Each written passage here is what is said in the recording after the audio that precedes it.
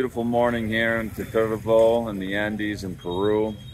Hard-fought victory last night to get me here. I rode through the rain, up very steep slopes, eventually to almost 9,500 feet. The second ascent to over 9,000. I was not anticipating a very wet descent on all gravel into this community, but that's what happened, and I didn't arrive here till almost 8 o'clock.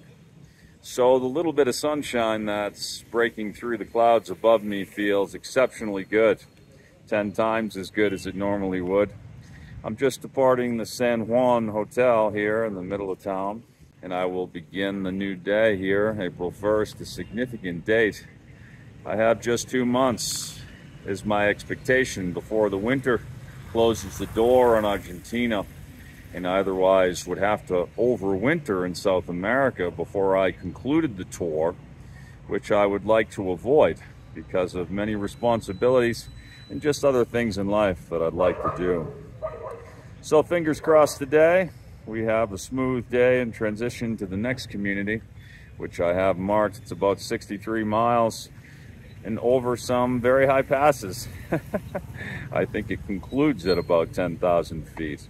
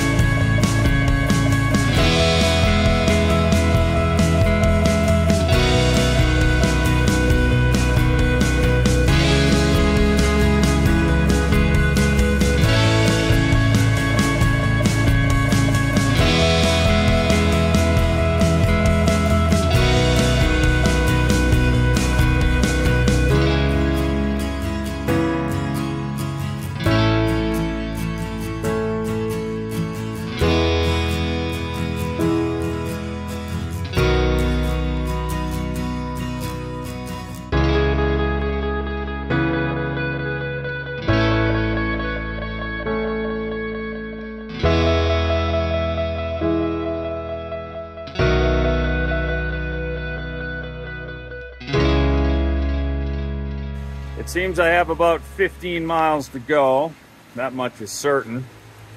What I don't know is whether or not the roads will be favorable for bicycle travel or by any other means, or if they'll degrade into some rough format of a gravel road.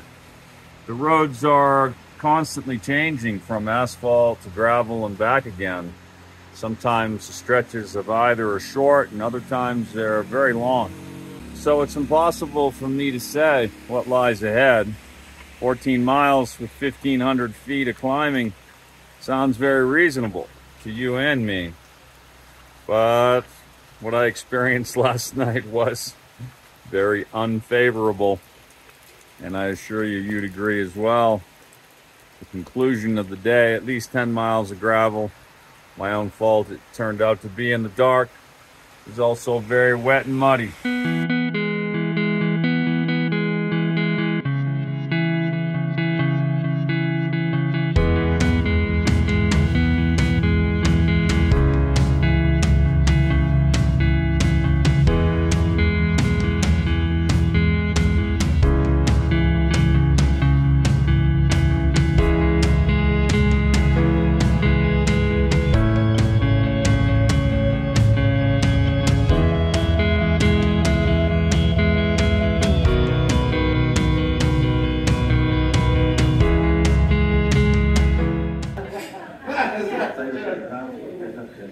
Here we go with some courage back onto the Kaye.